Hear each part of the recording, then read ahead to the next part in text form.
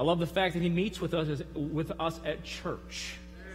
I'd hate to be here at First Baptist Church and look nice and be all prepared and have some well-prepared music and not have God show up. But I'm afraid many times that happens in churches. That God's not welcome. Well, He's welcome here at First Baptist Church. Not only is He welcome, we pray for it. We pray that God shows up, because what we're doing without Him would be in vain, to be empty. If you have your Bibles open to Exodus chapter number 3 tonight, as we continue on looking how our God is a consuming fire. When I first worked on this series of messages, I did not realize that it would extend as long as it has, but that is the case in my life, I guess. Not because I keep on re-preaching the same thing, but because the Lord keeps on bringing some different aspect and truth. Encourages my heart. I don't know about you, but I've been encouraged about how our God is a consuming fire. In Hebrews chapter 12, that's where we have gathered the concept. You're in Exodus chapter number 3. Hebrews 12, verses 28 and 29 says, "Wherefore we receiving a kingdom which cannot be moved, let us have grace, whereby we may serve God acceptably with reverence and godly fear. For our God is a consuming fire." We've looked at how our God is a fire that He rekindles. He brings revival in our life, and boy, I believe here at First Baptist Church we've had a touch of revival in our life, in our midst. I believe at teen camp, the teens, we saw a touch of God there in a special, unique way. I heard good things about the bonfire last night. I see Him in the services, and maybe in a new and a fresh way that maybe we've not seen exactly a month ago or 2 months ago. We need to be rekindled. I don't know about you, but I need to be rekindled. All right, tomorrow I need to be rekindled. It's Monday morning. I need the fire of God in my life, as do you. How quickly we can so brightly burn, and then how quickly we seem to fade and just kind of, I don't know, just not almost extinguish ourselves. Does it seem like that in your life? God rekindles us. We looked at how He rekindles us. We looked at how He reveals the fire that manifests in the judgment day, that God will make known everything that we have done or how we have built upon the foundation known as Jesus Christ. Or basically, we will give an account of our decisions, our choices, or how we live day by day. What you do tonight after church, we'll give an account for to Jesus Christ. He's a fire that reveals. He's a fire that refines. Gold and silver, He refines His children to make us much more precious than gold or silver. And how we strive in our life to accumulate gold and silver. And we try to reject and sometimes reject the refinement of Jesus Christ in our life. Our God is a consuming fire. He's not only a fire that rekindles and reveals and refines, but tonight I'd like to look at how the fire of God is something that represents. If you would, be in Exodus chapter number 3. We have kind of a familiar account. But in this, there is something shown to us here in Exodus 3 that perhaps we sometimes miss in the broader scope of this account. Exodus chapter 3, beginning in verse number 1, the Bible says, "Now Moses kept the flock of Jethro, his father-in-law, the priest of Midian. And he led the flock to the backside of the desert and came to the mountain of God, even to Horeb. And the angel of the Lord appeared unto him in a flame of," help me, fire. Flame of fire. "Out of the midst of a bush, and he looked," that is, Moses looked, "and behold, the bush burned with, and the bush was not consumed." Some of you were out at college in California, where there's desert. Right now, California is being ravaged by fire, are they not? Pray for those fellow believers and those who are unsaved in California. They need the power of God right now with those fires. Fire, what a devastation. My wife and I were out there in California a few years back, and as we're heading up toward Lancaster Baptist Church, the road was closed, and I did not know this before this time, but there was just desert and sand and some tumbleweed, but the fire had jumped the highway. I think at that point it was 3 lanes here, 3 lanes, and a median in between. It seemed like nothing that could burn, but it was all burned. It appeared that even the rocks were blackened by the fire, it seemed that. What a devastating, what a powerful thing. And here, Moses comes across this bush, and he stops because not that the bush was on fire. Apparently, he had seen a burning bush before. But he had never seen a continually burning bush. He didn't stop and look because it was on fire. He stopped because it was on fire, and it was not gone yet. Oh, look at that bush. Well, look at that bush. Look at that bush. That's a big fire, and the bush is still there. So Moses did what any man would do. With no disregard for his own life, he went to check it out. This is what most men would do. Honey, is that dangerous? I don't know, but we'll find out. This will be an adventure. Come on, kids. Honey, you are not taking the children. Oh, honey, they'll be fine. Famous last words, men. They'll be fine. Moses turned aside. Moses, at this point, now did not know that the angel of the Lord was appearing to him in the flame of fire. All he observed was a bush that was burning, was not being consumed. Curiosity got the best of him. That's what he says. He turned aside to see this great sight, why the bush is not burnt. He did not know that he was about to encounter the God of the universe. He had no plans that day to speak to God through a burning bush, but God had plans for it. He was just apparently minding his own business on the backside of the desert with some sheep. Verse number 4. And when the Lord saw that he turned aside to see, God called unto him out of the midst of the bush and said, Moses, Moses. And he said, Here am I. I will pause there real quick. So, or often in the Bible, when we see these interactions, we see this response, Here am I. They ought to cause us to take note, and that ought to be our response when God calls to us to say, Here am I. When God calls your name, there is one right response. Here am I. Here am I. Here am I, send me. Here am I, I'll be faithful. Here am I, I'll serve. Here am I. And Moses responds with the exact right response, Here am I. He did not know what he was about to get himself into. The end of this account is where God's calling him to go back to Egypt, and Moses makes 5 excuses in a row. All right, none of them hold any water with the creator of the universe. He says, I can't talk, no one will believe me, they won't know who you are. And God answers every one of those, and with a special, unique way.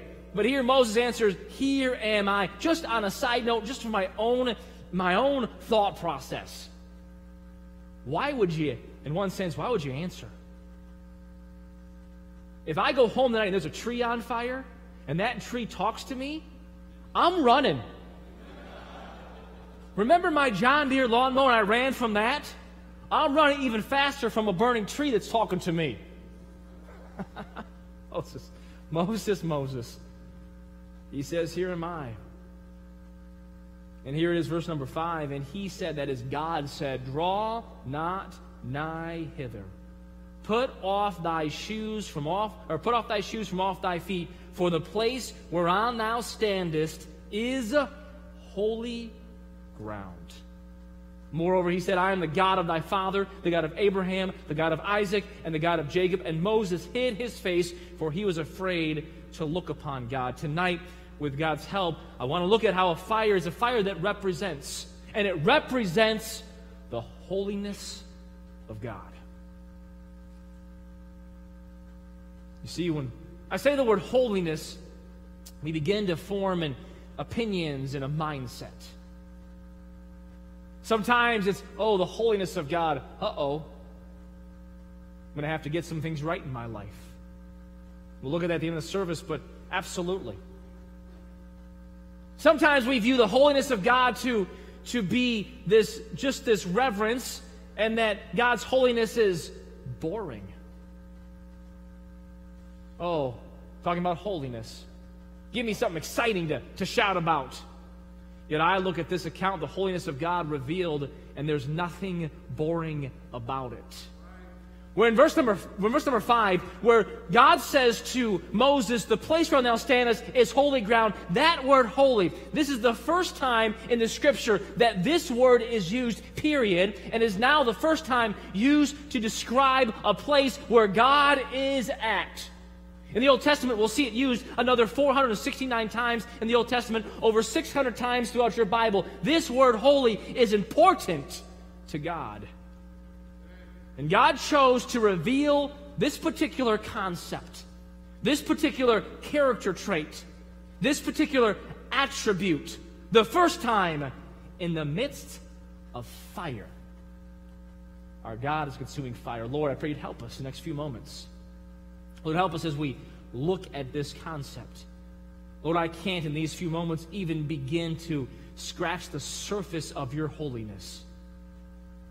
Lord, in my carnal flesh, there's no way I can accurately describe your holiness. But Lord, through your word, would you reveal your truth to us? With your Spirit, would you touch us? And Lord, would you challenge us and change us tonight? Lord, there's an area that we are not representing your holiness in our life, that you'd convict us. And Lord, give us the grace to correct it, so that we may be a representation of your holiness. In Jesus' name I ask, amen. C.S. Lewis said how little people who think that holiness is dull know of true holiness. When one meets the real thing, it is irresistible. Someone else said this: you can't make sense of the Bible without understanding that God is holy, and this is a holy God who is intent on making a holy people live forever with him in a holy heaven. Think about the Old Testament. The whole system of Israel's worship revolved around holiness. You have a holy people with holy clothes, going to a holy land, worshiping at a holy place in a holy temple, using holy utensils, holy objects, celebrating holy days, living by a holy law, so they might be a kingdom of priests and a holy nation to a holy God. This view of holiness is no small matter.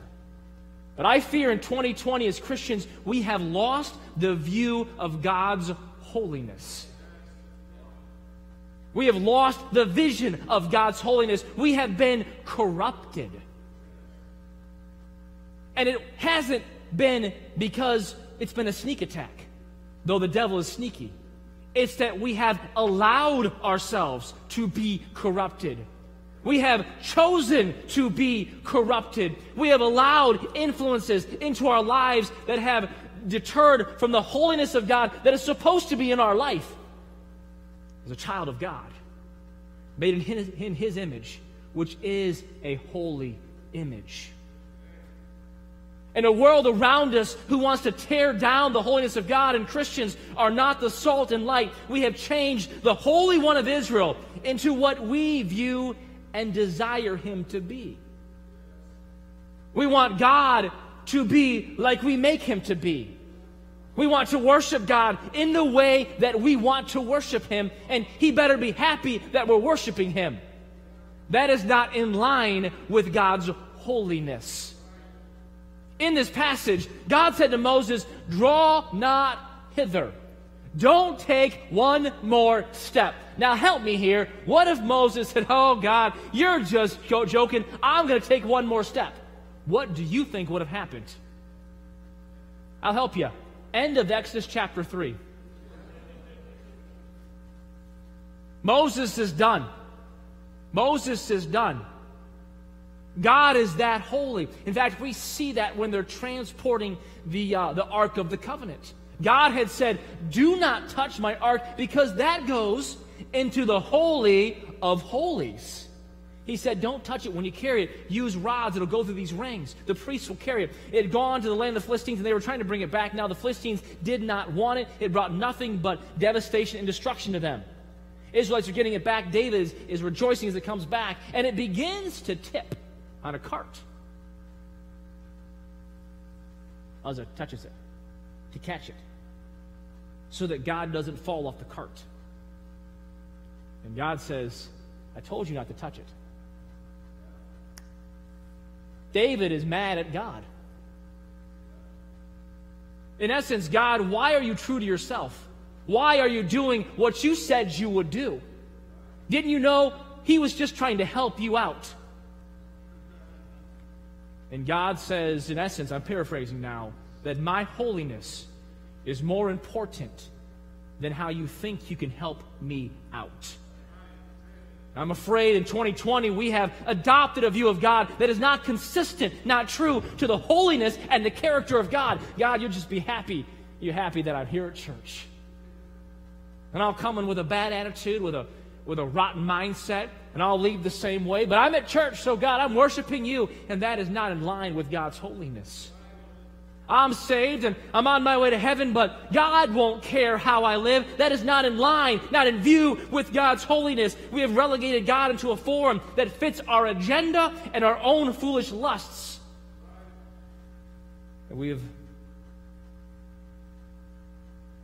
messed with the view of God's holiness. He often, in some minds, seems to be no more than a genie, a jolly person, or a candy dispenser. God, you're there when I need you. And I'll insert my prayer request, and you will dispense an answer. And please, I mean zero disreference to God. I'm just portraying how I believe we interact with our God. Where we pray for our food and go about our day like the holiness of God doesn't matter. But all of a sudden something happens, and what do? We run back to the candy dispenser. God, now I need you. God, help me, help me, help me. And as soon as he so graciously, so merciful answers the request, he was an ever-present help in our time of need, and that is true, then it's like his holiness is out of mind, out of sight. I'm afraid we continue in our life. Moses, this particular day was forever changed by the holiness of God. Moses never went back to who he was after the holiness of God. And if we truly understand and embrace the holiness of God, we will not be the same. God was so holy, Moses wasn't even allowed to wear shoes next to him. God was so holy, Moses couldn't even approach unto him. Our God is holy. If you would, turn to Leviticus chapter 10. What I'd like to do in some small ways is just build this picture of God's holiness and then very quickly give you some thoughts about his holiness. Leviticus chapter number 10, tremendous message this summer preached by Pastor Steve Hobbins. It's the story of Nadab and Abihu.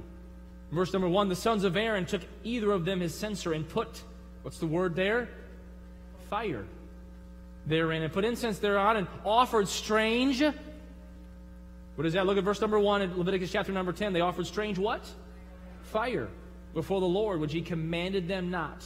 And there went out fire from the Lord, and devoured them, and they died before the Lord. Then Moses said unto Aaron, this is it that the Lord spake, saying, I will be sanctified in them that come nigh me, and before all the people I will be glorified. And Aaron held his peace. That word sanctified, I will be sanctified. That word in the Hebrew is actually where we get the word holy from. That is the foundation for the word holy in the language of Hebrew. When God says, I will be sanctified, he's saying, I will be distinct. I will be separate. I will be holy. The word in Exodus chapter number 3 comes from this word, and God used the fire to showcase his holiness. You see, holiness shows the distinction of God. 1 Samuel chapter 2, verse 2 says, "There is none holy as the Lord, for there is none beside them, neither is there any rock like our God." The holiness of God shows the distinction of God. Our God is not like anyone, anything, or anybody else. Our God is distinct. Our God is separate. And God says, "I am holy. There is no one like me." Our Bible is filled with the distinction of God. We see how God works from Genesis chapter 1 verse 1. In the beginning, God created the heavens and the earth. No one else created everything but God. Our God is distinct. Our God has fulfillment of prophecy throughout the entire Bible. He says this will happen for 430 years, and this will happen. There'll be a virgin birth, and this will happen, and this will take place. And every single one either has taken place or will take place. Our God is distinct. What other God has made prophecies and they have come true? Currently, we have current day prophets. We do. Doomsayers. The end of the world is coming. They've predicted 35 of the last 3 depressions.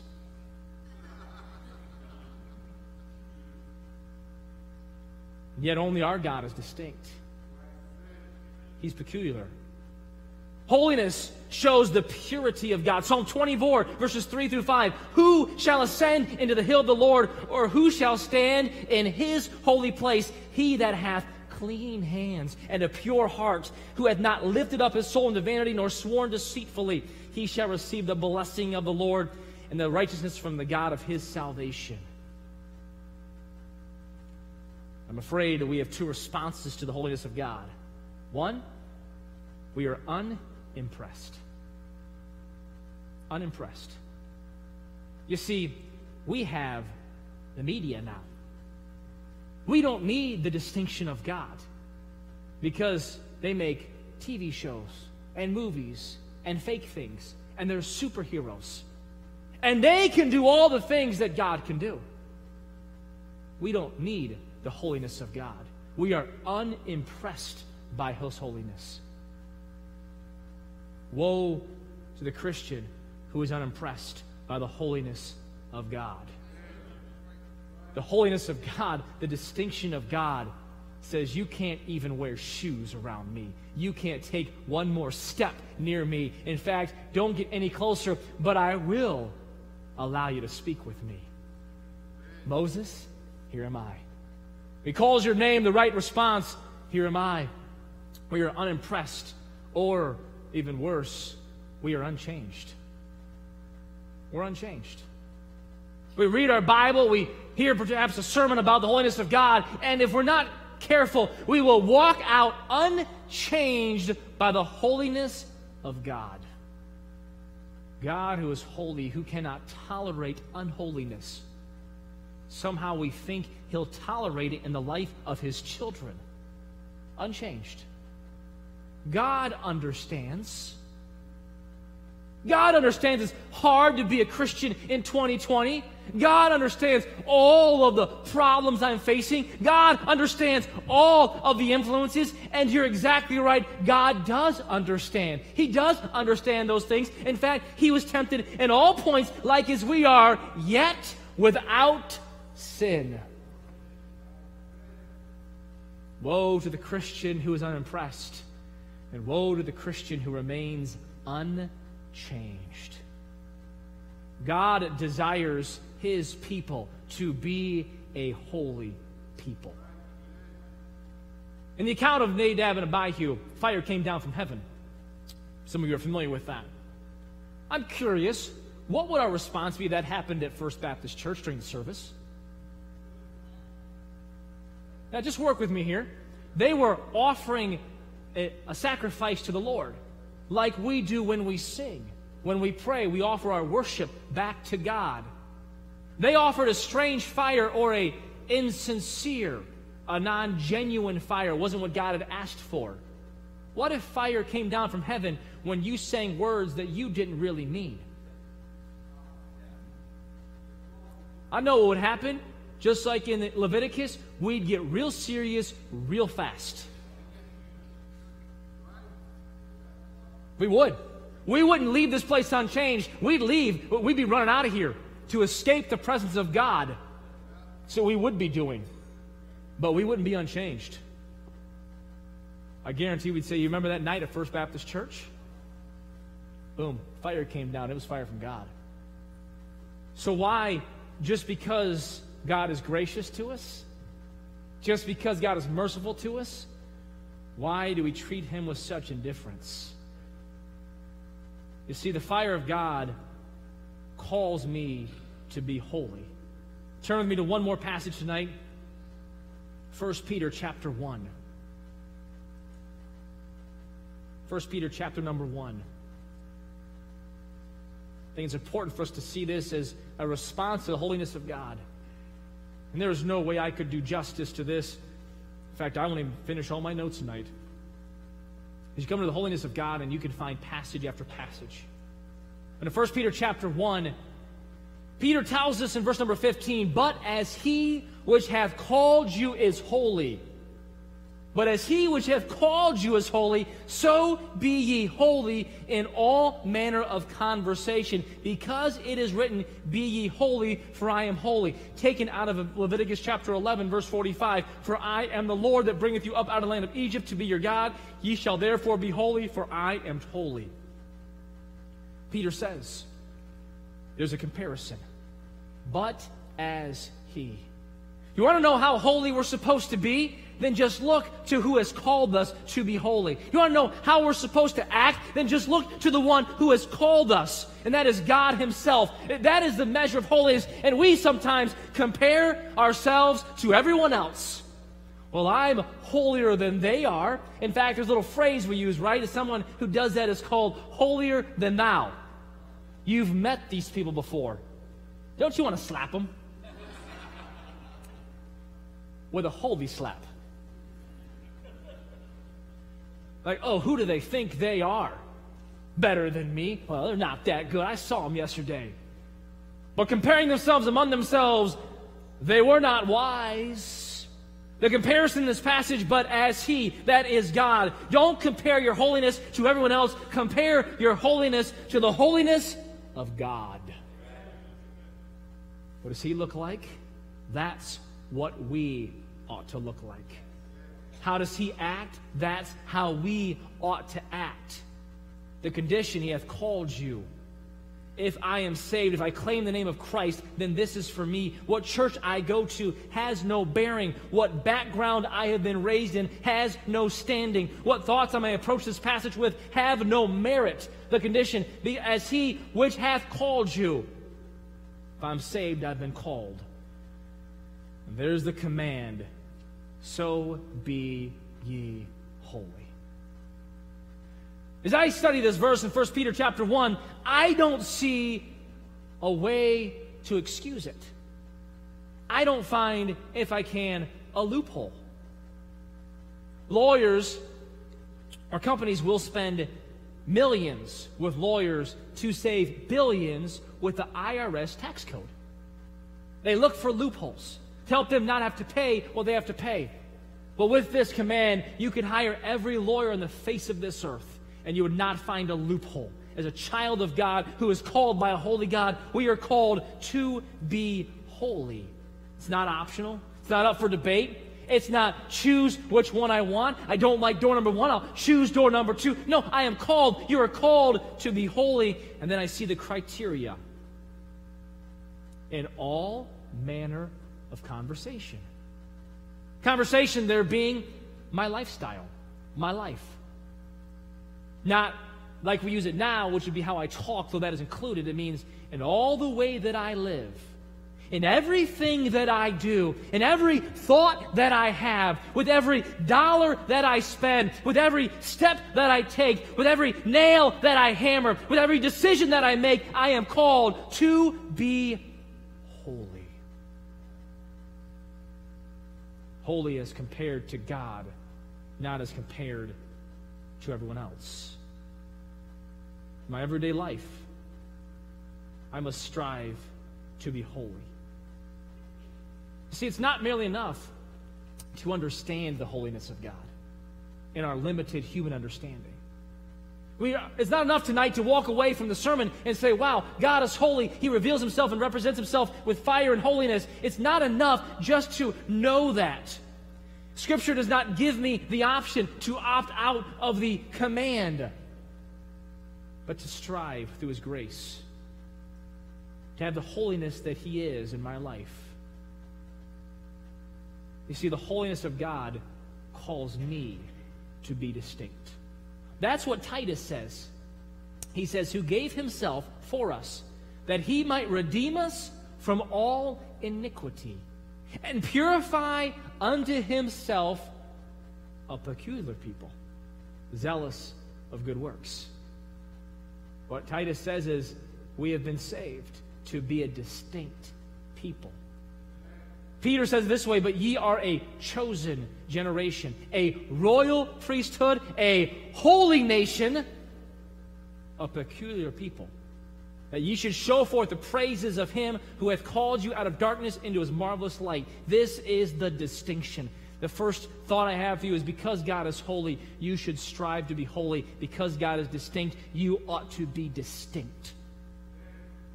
That means your co-workers ought to see the holiness of God in your life. Not holier than thou. That's not God's holiness. God is the truest holier than thou. He is holier than we are. They don't need to see that, but they need to see the holiness, the separateness of God. We are distinct. He says it this way. Jesus says, ye are salt and light. If they don't know you're a Christian, you're not showcasing God's holiness. If your marriage is not distinct from your neighbors, you are not showcasing the holiness of God. If you're driving down the road and you don't drive different, this is where the rubber meets the road in all manner of conversation. That'll catch up with you later on. That distinction. I'm not talking about just at church, and neither is the Lord. He's talking about every day when you wake up tomorrow to be distinct. When you go to bed tonight, to be distinct. When you interact at the gas station, to be distinct. In worship, to be distinct. When you're at a sports game, to be distinct. That's what he means to be distinct. And we get tripped up on the little things. We get tripped up by the car that cuts us off. We get tripped up by the ref who makes a bad call. We get tripped up by the cashier who gives us the wrong change back. 35 cents. It's a change shortage. Donate it. We're to be distinct. We get tripped up when the item that we thought was on sale is not really on sale, and we blow our lid because it was marked 35 cents cheaper. We've lost our distinction. But it's not just a distinction. Distinction is the character of the holiness of God. Your family, your kids ought to be distinct. People ought to say, wow, what's different about your kids? Distinct. What's different? Boy, I just heard the boss rip your face off. I'm going to tell him what I think about him. He does that to me, but why are you reacting that way? That's distinction. That's the holiness of God, the attribute that is worthy of a holy God. It calls me to be distinct, peculiar, but it calls me to be pure. 1 John 3:3, and every man that hath this hope in him purifieth himself even as he is pure. You see, the holiness of God should cause us Christians to clean out the closets.